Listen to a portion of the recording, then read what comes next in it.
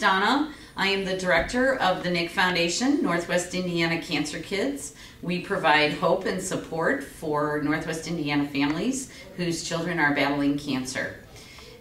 We are looking for volunteers to help us create awareness and spread the word about childhood cancer, as well as raise funds so that we may continue our mission here in Northwest Indiana.